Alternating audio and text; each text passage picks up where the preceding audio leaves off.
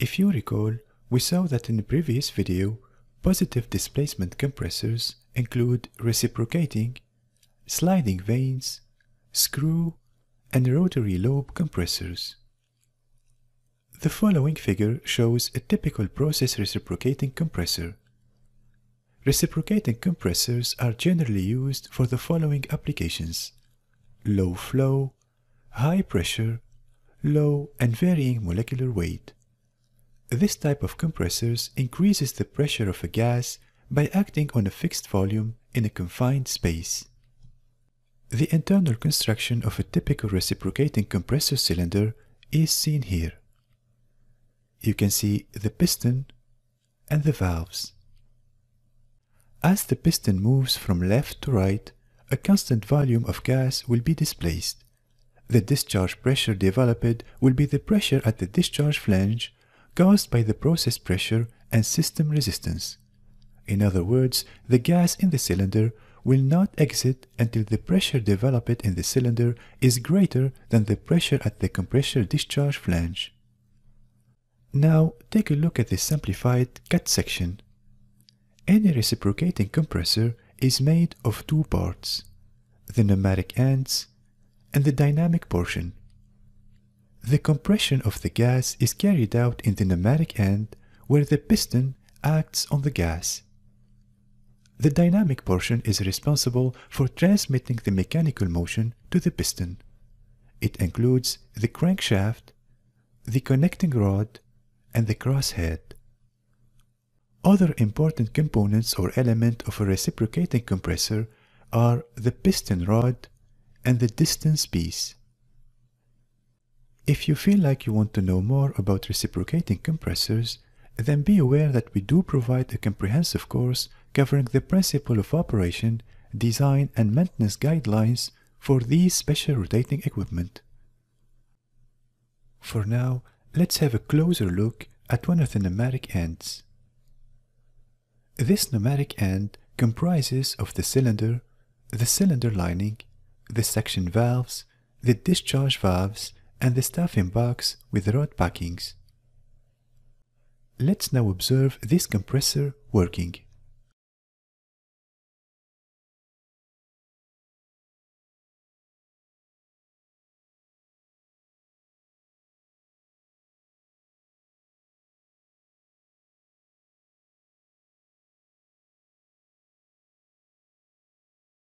Every compressor is designed on the principle of volume flow.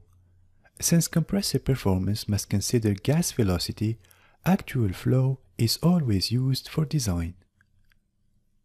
The actual flow is referred to in this course as ACFM, for actual cubic feet per minute, and so is expressed in cubic feet per minute, or cubic meter per hour. The volume flow changes directly with temperature and inversely with pressure. Standard volume and mass flow are used to describe process conditions. Standard volume is referred to in this course as SCFM and is measured in standard cubic feet per minute or normal cubic meter per hour. If there is not any condensate formed within a compressor section, the standard and mass flow through a compressor remains unchanged. The mass flow can be calculated using the following formula. It is equal to the actual volume flow times the density of the gas. Now, to demonstrate the characteristics of a positive displacement compressor, let's observe this simplified process scheme, including a positive displacement compressor. The red circles that you can see here represent pressure gauges. For this example, let's consider the following set of initial pressures. The suction of the compressor is set at 20 psi. The pressure downstream the valve is at 110 psi. The pressure of the discharge vessel is at 100 psi, and the pressure upstream of the valve is set at 135 psi. And finally, the discharge pressure of the compressor is at 140 psi. Please note here that all these pressures are relative pressures and not absolute pressures. As seen in this example, these gauge pressures steadily decrease from the discharge of the compressor to the discharge vessel. At the initial conditions noted here, let's now assume that the compressor flow is 500 ACFM for actual cubic feet per minute, and that the brake horsepower is 250 bhp. The compression ratio based on the suction and discharge pressure is calculated this way. So it is the discharge pressure expressed in absolute pressure divided by the suction pressure of the compressor, also expressed in absolute pressure. So here, since all the readings are expressed in gauge pressure, then we need to convert them to absolute pressure. The discharge pressure is equal to 140 psi plus 14.7 to convert it into absolute pressure. The suction pressure is 20 psi plus 14.7 to convert it into absolute pressure. So the compression ratio in our case here is 4.45. Let's now plot the actual cubic feet per minute versus pressure ratio and the actual cubic feet per minute versus bhp. In this example, the actual cubic feet per minute is 500 and the pressure ratio is 4.45. So here you have your first operating point. And for bhp, we have 500 ACFM as flow and 250 brake horsepower. Now let's assume that the control valve in the discharge process system is slightly closed.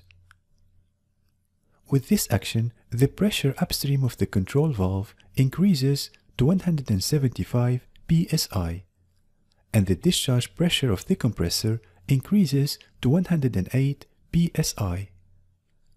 The horsepower also increases to 300 bhp.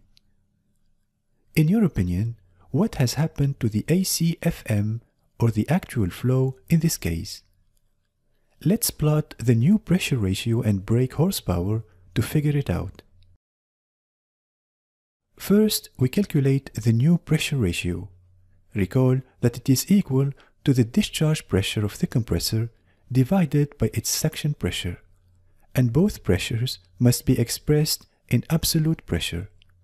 So here, the new ratio is equal to 180 psi gauge pressure plus 14.7 to convert it to absolute pressure, divided by the suction pressure of the compressor, which is unchanged in our case here, and equal to 20 psi gauge pressure, so plus 14.7 to convert it into absolute pressure.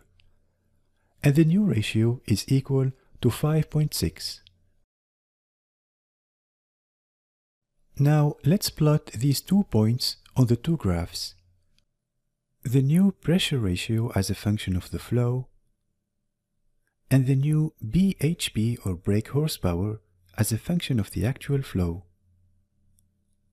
Notice here that both pressure ratio and brake horsepower curves are essentially a vertical line.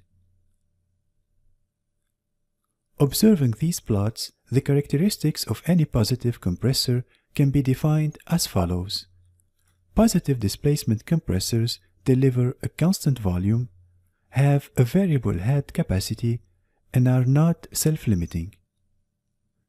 Not self-limiting means that the pressure ratio or head and the brake horsepower will continue to rise until the case pressure is exceeded or the driver maximum horsepower is exceeded.